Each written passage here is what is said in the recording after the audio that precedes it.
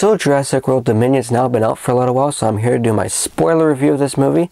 If you've seen this movie, please leave a comment in the comment section of what you thought of this movie, and feel free to talk all about spoilers. But I just ask that everybody keep their opinions respectful to others, because people are going to have different opinions about this, so don't be attacking each other for having different opinions, please. It's all subjective, and everyone's going to have different feelings about movies. I myself did not like this movie, but I have a close friend who absolutely loved this movie, so keep your opinions respectful to others, but just say why you didn't like it or why you did like it. So we're going to get into this review, and I just apologize first for my voice. If I'm not talking too well, I've just been feeling a little down lately and not feeling too great. Voice at times has been a little sore. So I'm going to try and do this in as few takes as possible, so I'm not here too long. So I apologize for that, and if you're new here, please do consider liking this video and subscribing to my channel. It'll help me build a nice little community here on this channel to talk about movies and TV shows. And with that out of the way, let's get into this review. If you're new here, please do like this video and subscribe to my channel. Help me build a nice community of people who love movies and TV shows here. So with that out of the way, let's get into talking spoilers of Jurassic World Dominion. So to start, I'm going to start with the positives that I had with this movie, and to start, it was really good to see the original cast back, having Sam Neill as Alan Grant, Laura Dern as Ellie Sattler, and Jeff Goldblum as Ian Malcolm all back. It was really fun to see them. I had some issues with how they were used to come back into this movie, the reason that they were here, but I'll get to that later. But just seeing them playing those characters again was great, and it was just fun to see them get pulled at the nostalgia strings, as I said in my non-spoiler review. So that was great. As well, there's a lot of good sequences in this movie. In the final act, the sequence with the Giganotosaurus I really liked, other than just one tiny moment when they have the line that's in the trailer where they say "don't move." It's a cool moment, but it doesn't really make sense because they say "don't move," even though it was never established that the Giganotosaurus can't see you if you don't move like the T-Rex.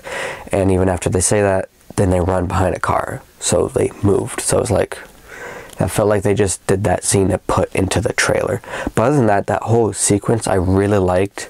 It was fun, exciting, a little suspenseful. I liked the moment where Ian Malcolm has that stick with the locust on it that's on fire, and he's waving it back and forth like a callback to the original film, and then he throws it into the Giganotosaurus' throat, and it's sort of temporarily breathing fire. I really like that scene. That scene was great. There's another scene in the middle of the movie where Bryce Dallas Howard's character is just ejected from a plane, is now her seat's stuck in a tree in the forest, and this, I believe it's called a Thinocinosaurus. I probably said that wrong, but it's the dinosaur with the big claws. I knew of that dinosaur before this movie, but that scene I really liked. It was very suspenseful. The dinosaur was blind, but she had to remain quiet because although I think it's a vegetarian, that dinosaur, it will still just swipe off the head of a deer that was shown in this movie. So she had to remain quiet and hide in the pond, as could hear her crawling on the ground. That whole scene I really liked. As well, there's a scene in the middle of the movie when the not velociraptors, but a type of raptor are chasing Chris Pratt when he's on the motorcycle, and they're chasing Bryce Dallas Howard's character. That was a very exciting scene, and when I was watching it, I was like, this feels like it's straight out of the Bourne Ultimatum, but with raptors. And although it feels like it's from the Bourne movie, it doesn't mean I dislike it. It's just observation I made. And there's even a shot that reminds me of when Jason Bourne jumped across the balconies into the window. There's a shot similar to that with a raptor and Bryce Dallas Howard's character. So that seems very exciting. And there's some other suspenseful scenes. I like the villain, the way he sort of killed off with the Dilophosauruses. I like that. And there's some nice scenes like when you get Ellie Sattler and Alan Grant together for the first time again. That was a nice little scene. And there's some gorgeous shots in this movie too. There's some very nice looking ones. But unfortunately, when it comes down to the stories of this movie, they kind of let me down. So to me it felt like there were multiple different plots going along, but there were two main ones. Both of them I wasn't very interested in. One is about the clone girl from the first, or not the first movie, the previous movie. She's captured by this evil organization or corrupt organization because of, I guess, her genetics of being a clone, but we find out she's not really kind of a clone, but the person she's a clone of is her actual biological mother. It's kind of weird, but this company, this organization needs her to fix something with the locusts. So that's one storyline. They also capture Blue's baby, because Blue has a baby in this, but that's really not focused on when Owen and Claire go searching. They're looking more for that clone girl rather than they name her Delta, the Blue's baby in this.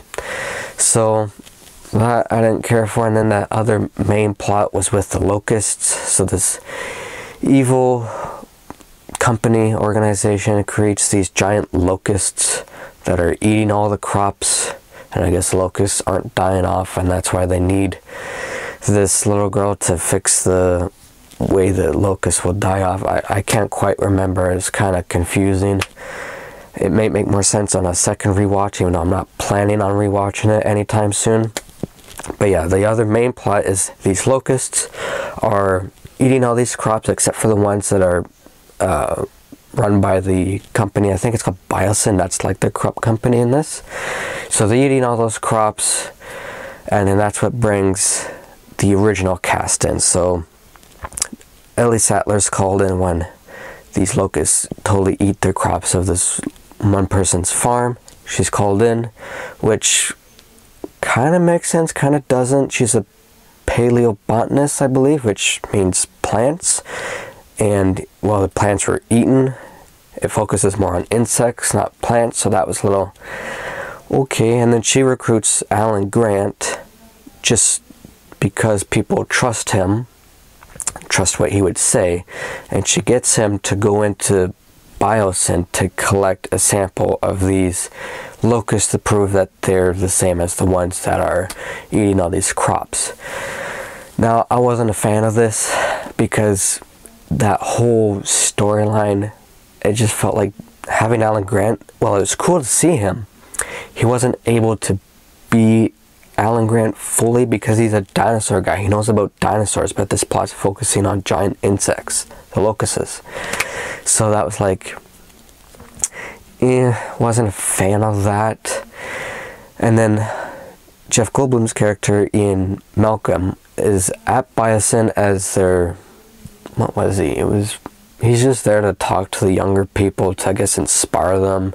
He started talking about chaos again. So he was there, and he was the one who told Ellie Sattler about what was going on, gets them in, gives them the pass to sneak in to get the, get the sample. So yeah, that was fine. They have him cracking a lot of jokes. Some worked, some felt flat for me. Especially some of them were in moments where the scenes were supposed to be like intense and suspenseful, but then he's cracking jokes and it diminishes it, in my opinion. But there's some good ones, like when Chris Pratt's character says, "Oh, I have to get this baby raptor and made a promise to her mother," and he's like, "You made a promise to a dinosaur?" That was a good line. I enjoyed that one. But yeah, overall, it's like, it was great seeing these characters back, but the reasons they were back didn't totally make sense, because Ellie Sattler and Alan Grant are sneaking into where they shouldn't be in this facility to, get samples, like an espionage type storyline. It's like, yeah, there's skill sets that we've seen from the previous movie have nothing to do with this. He's a dinosaur guy, she's a plant person into studying that kind of stuff. So it's like, didn't really make sense. As well, the villain in this, that was kind of cartoony, and I don't know if it was the way he was written or if it's the performance, but it just felt bad. Like, the performance just wasn't great, and I don't know if it was like the actor was told to be like that or what. And some of the dialogue was bad too. Like, I was like, why are they saying this? This doesn't need to be here.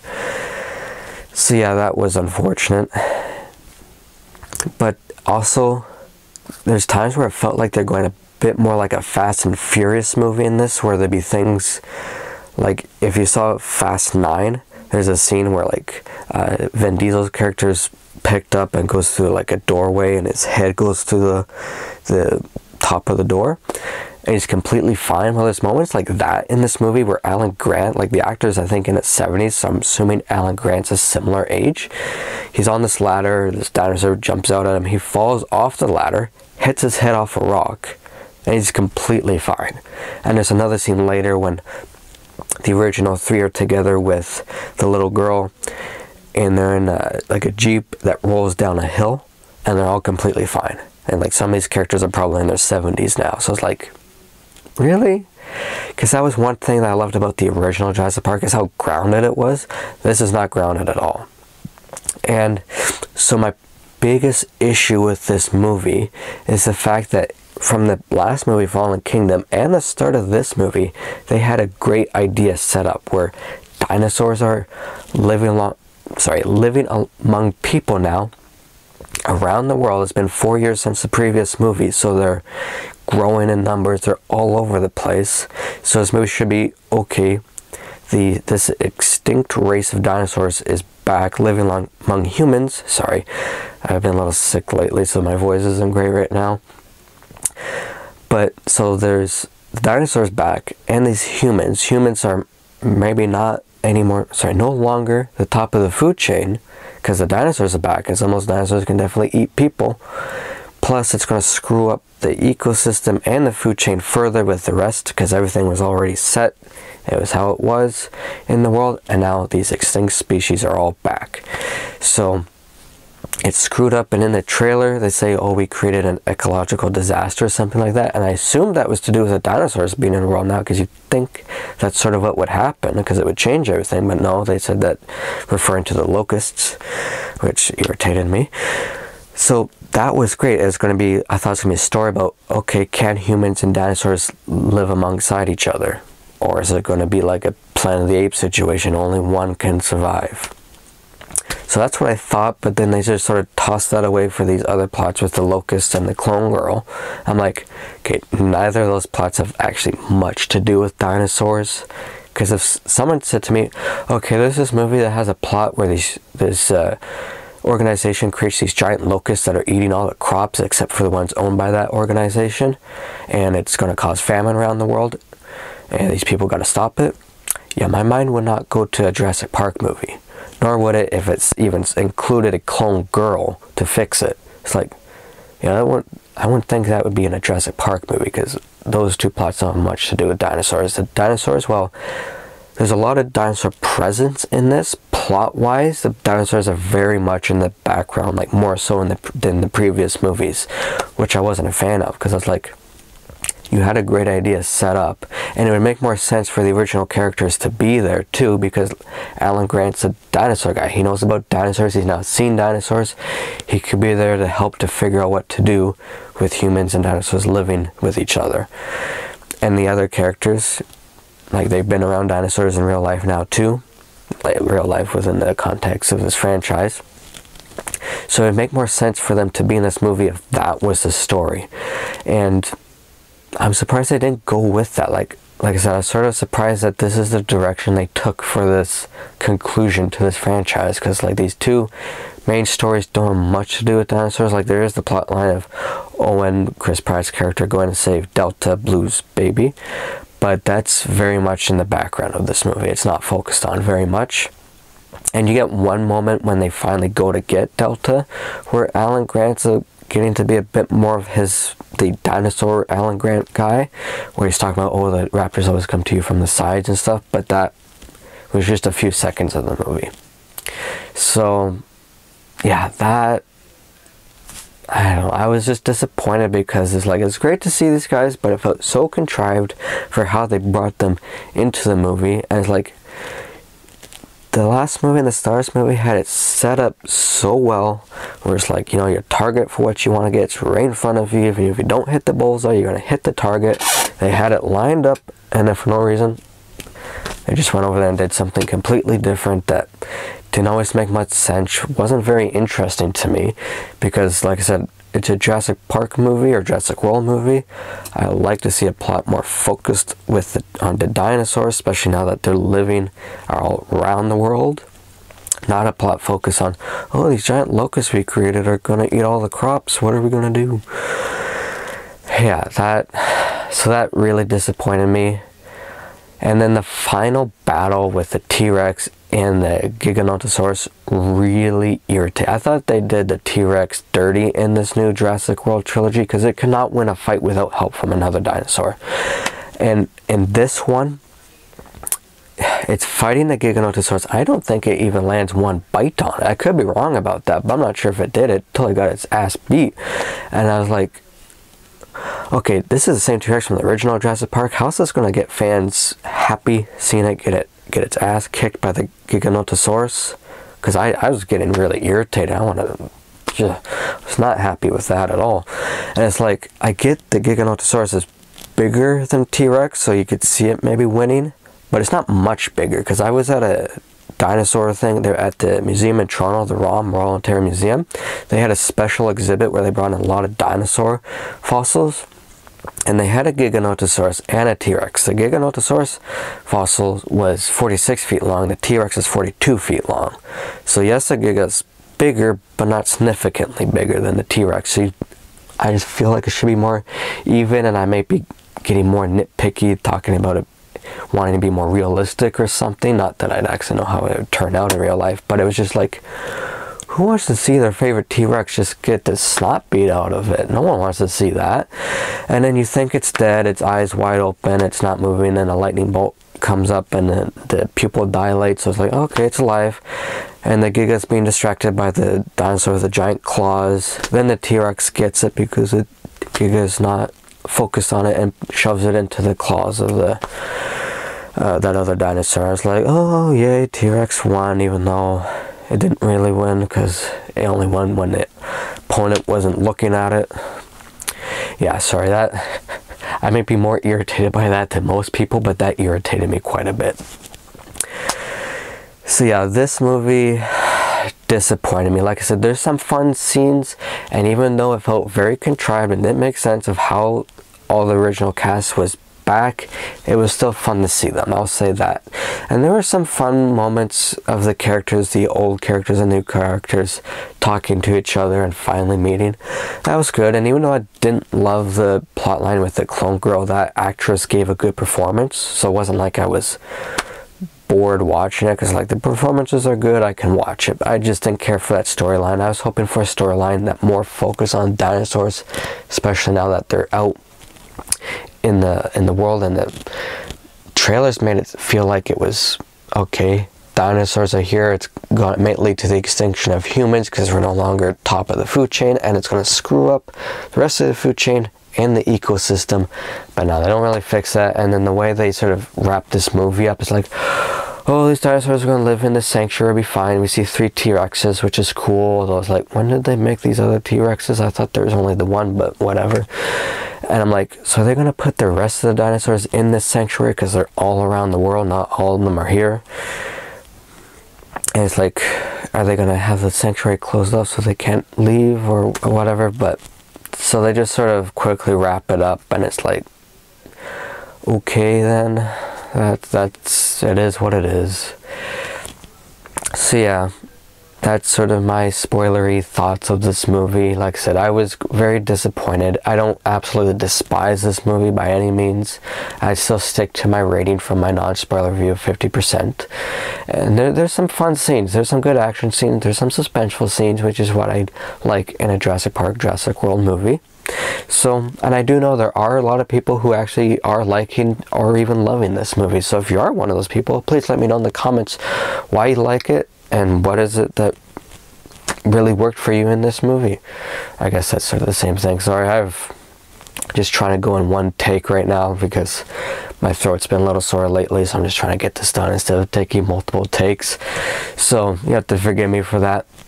But yeah, guys, please let me know in the comments what you thought of this movie. Like I said, please keep comments respectful to other people. Let's get a nice conversation going of why you didn't like this movie or why you did. I'd love to know what you guys think. And if you're new here, again, please like this video and subscribe to my channel. I'm trying to grow a nice community of people here to talk about movies. So if you subscribe, it would be helpful to grow that community. So until next time, I'm going to actually be starting another countdown of the James Bond movies. I'll be starting with Dr. No, going all the way to No Time to Die. I hope to have that video up either Wednesday or Friday. It'll depend on how I'm feeling and whatnot. But I'm going to be alternating between a Bond movie and another movie and just going back and forth until all the Bond movies are done. So going to be starting with Dr. No, so stay tuned for that. And I'm hoping to see Lightyear this weekend too, which I'm really excited about. Hopefully it doesn't disappoint me the way this one did. So stay tuned for that review too. So until then, take care everybody.